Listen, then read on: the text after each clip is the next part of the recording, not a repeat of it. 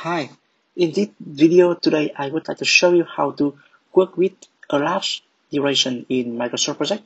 Okay, so when you are going to use a Microsoft project to create the project plan, if you are going to use a standard calendar for the project, so the timeline for this project will be using for some the working day in a week. But sometimes you want to include some the weekend to the project, so you can use some the elapsed duration in the project. Okay, so that's why in this video today I will show you how to use the elapsed duration in the project. Okay, let's get started.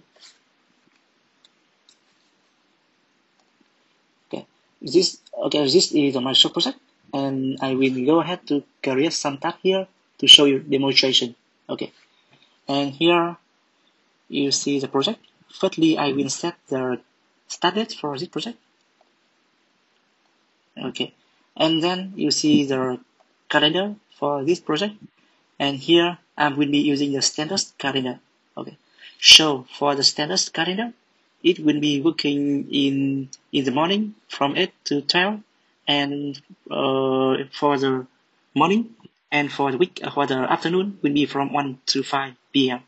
Okay, and we have the working days in a week from the Monday to Friday, and will be off work from the Saturday to Sunday. Okay, that means the Saturday and Sunday will be non-working time. Okay, cool. So here, let me go ahead to create some task. Task 1, task 2, task 3. Okay, so I will change the task mode to auto schedule. Okay, and then I will enter the duration for each task. For example, the task number 1 will be performed in around 5 days. Task number 2 will be 5 days as well, and task number 3 will be 6 days. Task 4, task 4, task 5, task 6. Okay. And for task number 4, it will be around 10 days.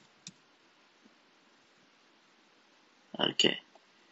And task 6, task 5 will be around 12 days, and the task 6 will be in 50 days. Okay. So here, let me show you the first one. Task number 1. It will be in a week from Monday to Friday. So I think it's okay. We have nothing. It will be finished in a working week. So working day. So I think we have no issue with this one. For task number 2, you see here, it will be also performed in 5 days. Okay, I think it's okay as well. The same task number 1. But for task 6, task number 3, you see, it will be performed in 6 days. Okay, so that means we have to complete the 5 days in the first week, and for 1 day left, it will be finished on the next Monday of the second week.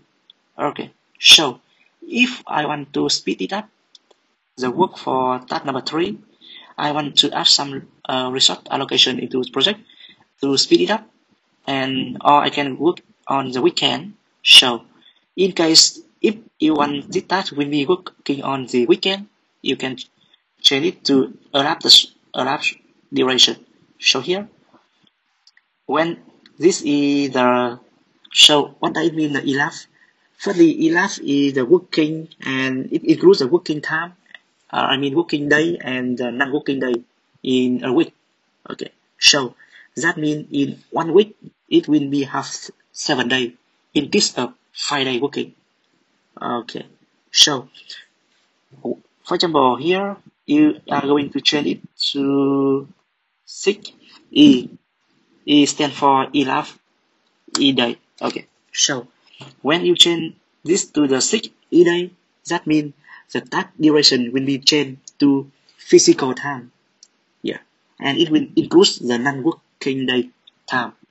Okay, so that means when you change this one to E days, it will be finished the task on Sunday. Okay, So same thing for task number 4. Yeah. This one is using the standard working time, and here it will be performed in 10 days. So that means the work will be finished in 2 weeks. 2 weeks. Okay. So here, if I change this one to Elapsed, yeah. So you see here, this one will be for task number 4 will be finished on the Wednesday instead of Friday. Okay. It is sooner than the previous time. The same thing for task number 5. E-day. Yeah. So that means task number 5 will be finished in around 2 weeks. 2 weeks in. So it is of the 2 more week, 2 more days in the week number 3. So same thing for task 6. E-day. E-days. Yeah. Okay. So I hope this one will be useful for you. So when you have something, when you have some tasks in your project behind schedule, or you want to speed it up to finish project sooner than planned, so you can change the duration from the standard calendar to elapsed calendar, elapsed time duration in the project. Okay, so hopefully this will be helpful for you. Let me know if you see any issue. Bye bye. Thank you for watching.